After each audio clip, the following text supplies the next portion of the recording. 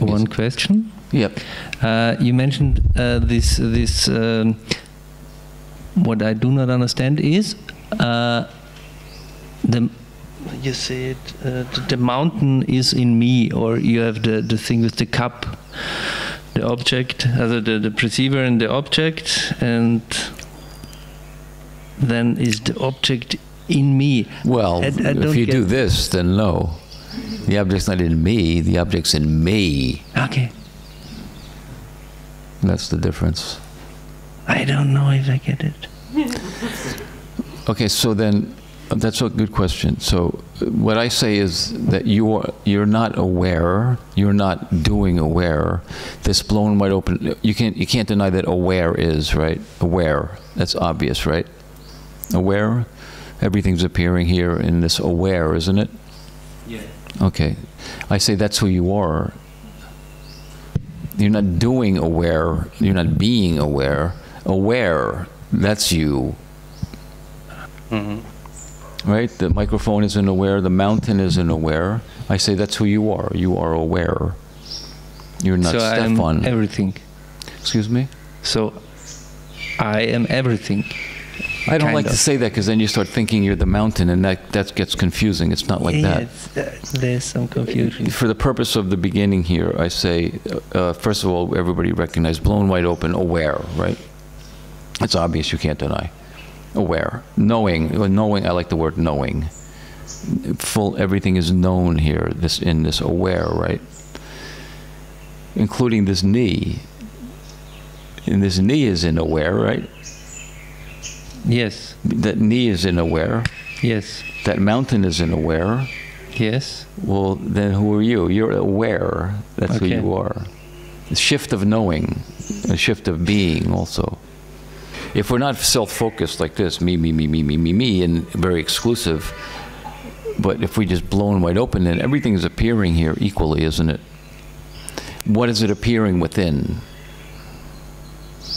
Aware, you could say, right? You understand what I mean? So I say aware isn't something you're doing. I'm saying that's who you are. You are aware. Mm-hmm. So now you see a shift of knowing who you are, a paradigm shift. You see what I mean? Yes, I think I understand. Yeah. So I am this in which everything appears, including this body. Yes. I am the knowing. The knowing. Yes, okay. Because you know the body, you know everything that's going on in the mind. So there is no entity, it's just the knowing. There's no entity. Knowing is not a thing. Okay. It's purely subject, it's pure subject, it's not an object at all. Knowing is not an object. Sure. Yeah. So everything in the body is known. Any sensations are known. The thoughts are known. Emotions are known. The microphone is known. The mountain is known. What's it known to? It's known to knowing, to aware.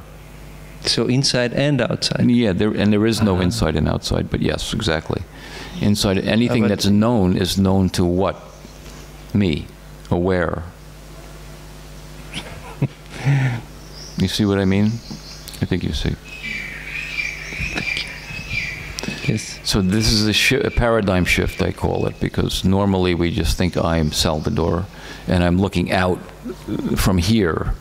But if you know yourself blown wide open, then everything is within me, including this, and including that mountain. It's all within, and you see what I mean, right? And it's all here. It's all right here. It's not over there. It's here in knowing. Here, everything is here in knowing in me.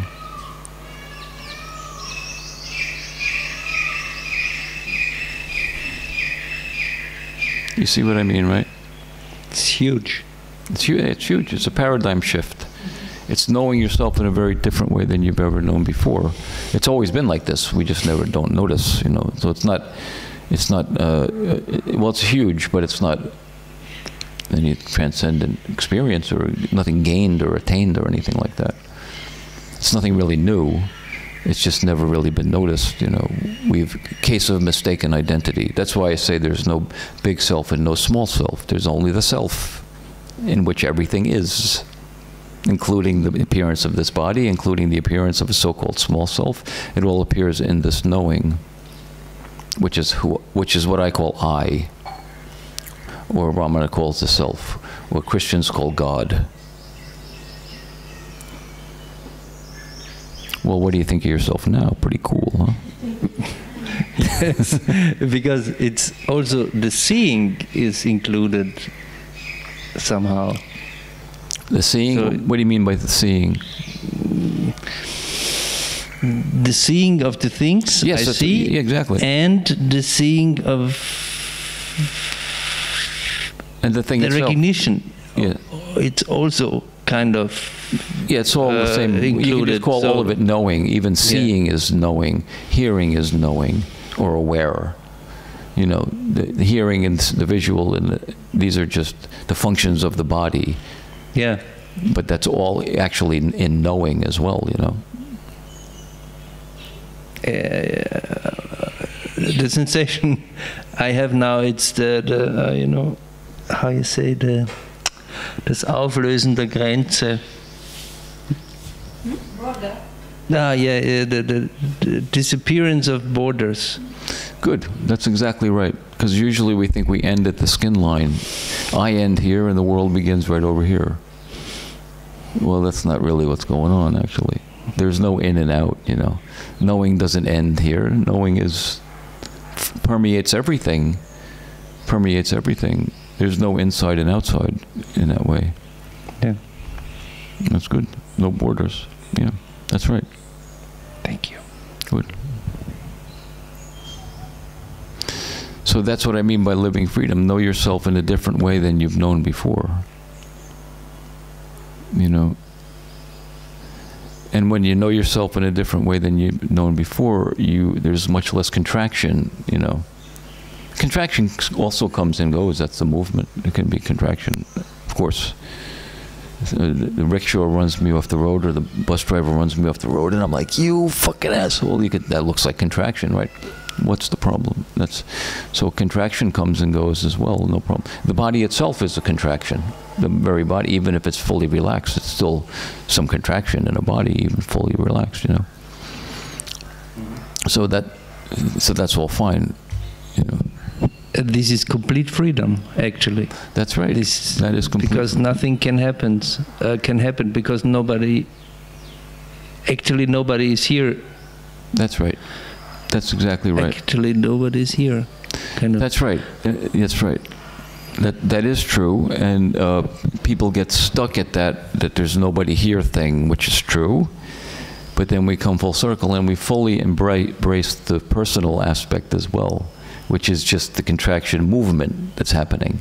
So we don't deny that as well. Otherwise, we're going to be some lump of homogeneous enlightenment or something sitting on a rock somewhere, thinking we're free. So, but that's true what you're saying. There's nobody here. This is total freedom. Total freedom. Because who you are, and again, we're starting at this particular part of the intensive, so I'll leave out for a moment the full circle aspect, but who you are is not Stefan. There's no Stefan. That name could have been Frank. What's Stefan? You know? The movement of that body, Stefan, could have been born in another country and have a different language and a different culture. So how can that be who you are? Because that's very malleable and changeable and transitory and dying. Right? So in this aspect of what we're speaking about, no, you're not Stefan, and you're not Stefan's body either. You're that knowing in which this body appears, and all bodies. Okay. I'm the knowing in which this body appears. So let's do a little experiment then. So we over here we have Mount Arunachala, blown wide open. That's happening within this aware, isn't it? Isn't Mount Arunachala happening in aware? And then we'll come a little closer, and like the trees, they're happening in aware, right? And then the railing here, this green railing out there, is happening in aware, right? The window is happening in awareness. Everybody stick your arm out like this, facing Mount Arunachala. This hand is also happening in aware, isn't it? So isn't that's just like everything else is happening in aware. So is this hand, which you think you are. It's all so happening in aware. And if you keep going closer and closer to this body, it's all still happening in aware, isn't it? So this is the shift of the paradigm shift, or the shift of knowing who I am. And then you see you're actually unlimited. You are unlimited. God is unlimited. The self is unlimited. The self. Why does Ramana call it the self? Because we mistake this to be the self. We mistake this body to be the self. This body is a very small aspect of the self. Ramana says the self, he means this, all of it, you know. This is the self. This is not the self. This is only a small part. The self is all of it. The self, you know. Is there an I? Yes. All of it.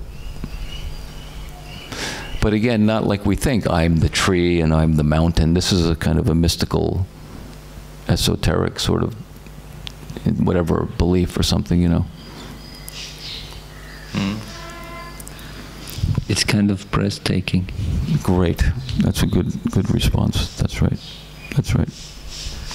Exactly. It is.